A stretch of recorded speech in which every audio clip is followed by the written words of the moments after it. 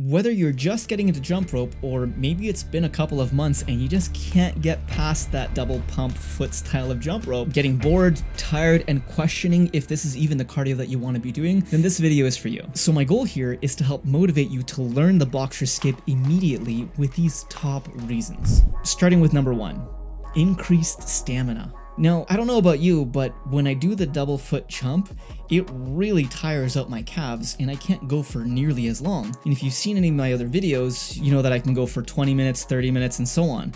And there's no way that I'd be able to do that if I was actually doing only the double pump. Aside from the fact that I would be extremely bored, my calves just can't handle it. And I understand that you probably don't realize this yet if you're not able to do the boxer skip, but through the motion of it and actually shifting your weight from one foot to another, I know it's a fraction of a second of a rest time that each calf gets, but it makes a massive difference, and thus you're able to go for significantly longer periods of time, increasing not only your stamina, but your belief that you can actually do it for longer. Thus you'll keep testing yourself. But there is another part here as to why the boxer skip helps to increase your stamina. It's the reality that it starts to force your body to do much lower jumps, to stay much lower to the ground, which then of course requires less force to get you off of the ground. This is going to benefit your joints, and it's going to make it much easier to keep going for longer periods of time.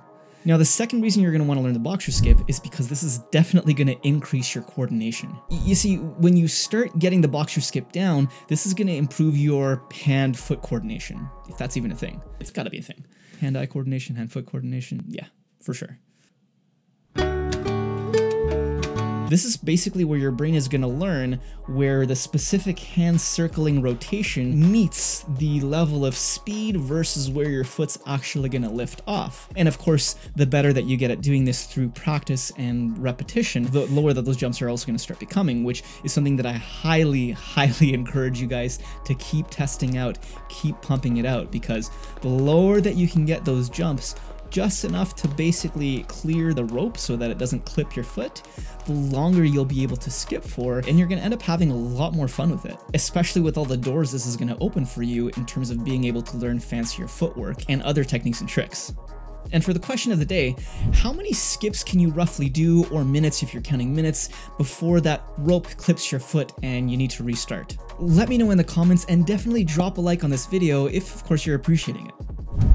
Now, lesson number 3, which is something I learned in about the 2nd to 3rd month in my skipping rope history, is that you start having more fun, and as a result of having more fun, you're going to be able to skip for longer periods of time, and this is going to then result in burning more calories. Now, I know that more fun being equal to more calories burned isn't an exact equation, but I can guarantee you that when you get the boxer skip down, you'll be less bored, you'll definitely do it more often, and the advancement that you'll experience into other techniques are going to bring a whole other layer of novelty, making you actually want to do this more. So when you have that extra layer of interest and fun involved in the exercise that you're doing, then the compound effect can go ahead and do its thing, especially with establishing an exercise habit, which, you know, it's generally difficult for most people to do this. And this, of course, is going to lead to helping you achieve the specific physique goals that you desire. Which brings me to the next question here. Why are you skipping rope in the first place? For me personally, it was a way to get really efficient. I already knew that I definitely didn't want to do most other forms of high-intensity cardio. Frankly, I hate cardio. More so high-intensity stuff. And the thing is, maybe you're at this state where you don't know if this is going to help you achieve those specific results, but for me, I knew that I wanted something that was very high calorie burning that wouldn't require a ridiculous amount of time. Maybe I didn't have an hour or an hour and a half to go and get my 10K steps in. I know that I could burn the same amount of calories in about a quarter to a third of the time, and this makes a big difference for me. I like that idea of being efficient. I like that I don't have to go to the gym. I like that the piece of equipment is super affordable and I can do it in the privacy of my own home. Of course, the biggest thing that I can't refute is that this really helped me on my journey to get lean. Back in 2018, when I first reached ab-shredded 10% body fat. And I've got an expanding library of videos on this, along with a number of other videos to help you become your next level version of yourself. So if you appreciated this video, make sure to drop it a like, say hi in the comments if this is your first time here, and I'll see you in the next one, warriors.